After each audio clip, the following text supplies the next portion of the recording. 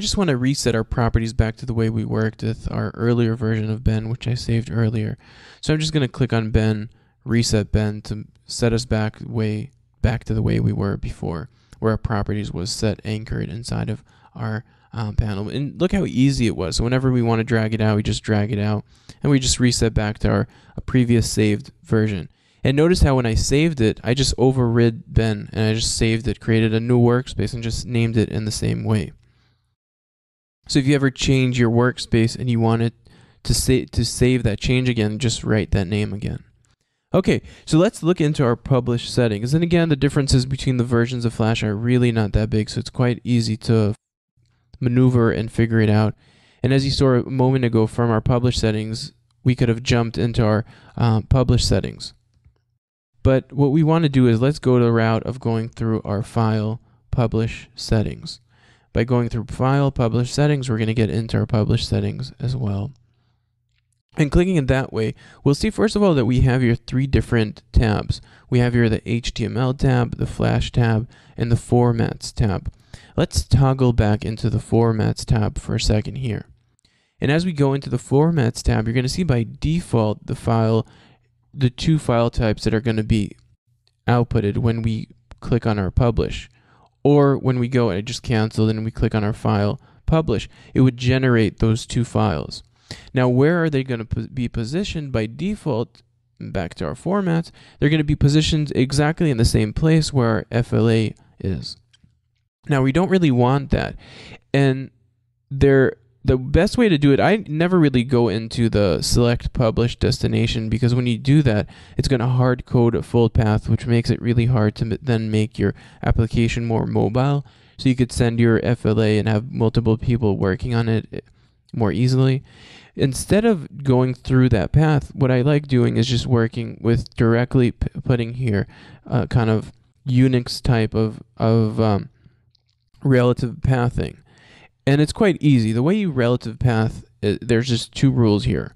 One is when you want to refer to the previous directory, to go 1 directory back, you would type ... and your 2 directories back, and then you'd have a slash, just the same as you would do on the web, the same type of slash. And then you could write another folder. So if we wanted to go into the deploy folder now, then we could set the deploy folder, set a path, and now our file set is going to go into the 1 folder back, into the deploy folder, which is the way we're working on our samples that we've seen earlier, that we're going to open them up in a second now. But before, we're not even going to save this file, but before we go and do that, let's look at a few more properties that are important to know related to our formats. One is that we have your other options which we could publish to, which we're not going to dig into, but you're more than welcome to play around with them, such as creating a Windows projector file, or creating a Macintosh projector file. I'm sure I just made people shocked and awe, or in shock that I called something of Macintosh Microsoft by mistake. Okay, but let's look at the 2 tabs. So if I deselect my HTML, then my tab for HTML is going to be removed. Not everything, really. As you can see, as I'm adding, some things don't have. As you can see, my Windows projector and my Macintosh projector don't have extra properties which we could change in our published settings, but many do. And we can see that our HTML does, our Flash does, and so do the other items. But we're going to focus really on our Flash. We're not even going to look into the HTML wrapper because it's not the topic right now.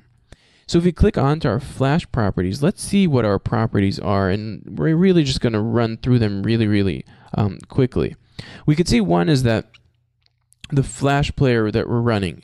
And we could see in our Flash player they're running on 10, which is the latest version to date of making this video. And we could have made it run for Flash Player 9. That's still ActionScript 3, which is fine. We could have made it 8, but if we would made it 8, it would automatically move down to ActionScript 2 because Flash Player 8 didn't support ActionScript 3. So we know that we have to work on Flash Player 9 or up. But I'm just going to leave it on the default for my CS5, which is Flash Player 10 and ActionScript 3.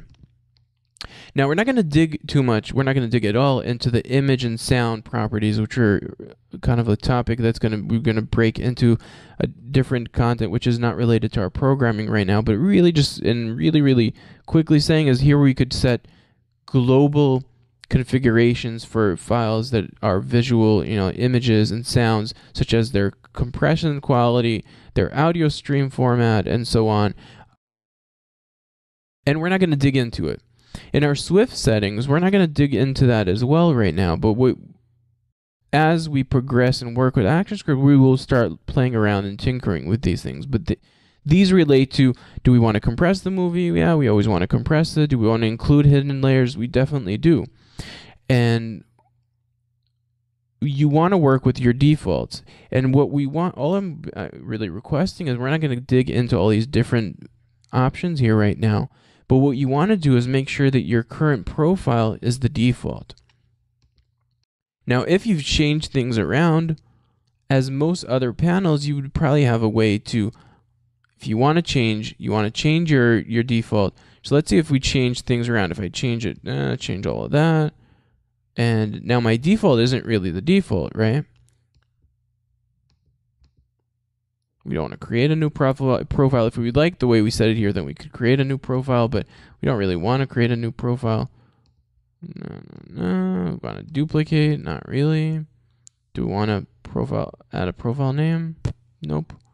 But if I click on OK now, and then I go back into my properties published settings, we're going to see we're still in default, but our default properties are not really configured correctly. And I don't know why there isn't a button here, but you would think that there would be a button to reset back, which maybe it's just me, but where is it? How do you go back to default again? Well, let's just revert back. So what I've done is I deselected these three babies. So what you want to make sure is when you're running your Flash, just really run down Flash Player 9 or up. You're running ActionScript 3. We don't really care about anything here, but we want to make sure that our Swift setting is all the three first items: compress movie, include hidden layers, include XMP metadata. If you don't have it, then don't select it, but if it's there, select it. In your advanced settings, you want to make sure that nothing is selected. Okay? So that is basically our publish settings, which all these configurations are going to enable us to generate our applications and create specifications if we wanted to run for different players, such as Flashlight or the iPhone if we're running on CS5. Although seems like from reading the blogs is that it's not really going to be useful for us, unfortunately, because Apple doesn't want us to use it. And the last item I want to talk about is, as we saw inside of it, I'm just going to cancel this out. Well, I'm going to click OK because we changed it earlier. If we go on into our properties again, we're going to see our class, which we said is going to be our next topic. This is where our programming life begins. If you want to find your class definition, you could always click on ActionScript settings, right?